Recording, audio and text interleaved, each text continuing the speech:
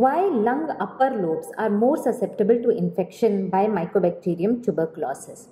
Mycobacterium tuberculosis is a strict aerobe. That means it will prefer an environment which is rich in oxygen.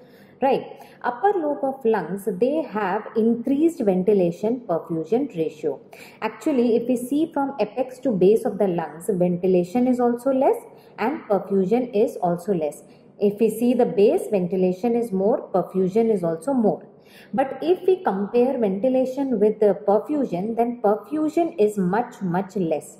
So ventilation perfusion ratio, if we see, it is increased. Okay. So with decreased ventilation and much more decreased circulation, whatever air is coming into the alveoli, the oxygen from that air cannot cross into the blood vessels. So oxygen remains in this alveoli.